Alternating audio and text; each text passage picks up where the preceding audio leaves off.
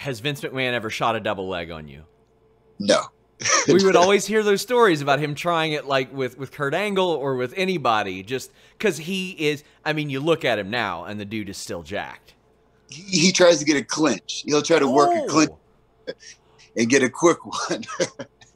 He's good at pummeling. He knows how to get in there. So when you spent time away from WWE, did you maintain a relationship with Vince McMahon? Did you speak with him at all during that period, or was it kind of like out of sight, out of mind because you were heavily into MMA at that period? I was heavily into it, but there was times where Vince would reach out to me, send a text here or there. It was always like we've always had that common bond of the mentality of working out. And there's times where he came down to Denver and he's like, man, I'm coming down to Denver. We got to get a workout in. We never really did, but it's always kind of one of those, that running joke or that possibility. But we've talked about it a few times, but it wasn't one of those things where we talked consistently. I'd say over the time, maybe a few text messages, maybe over the 10 years or 11 years that I was gone.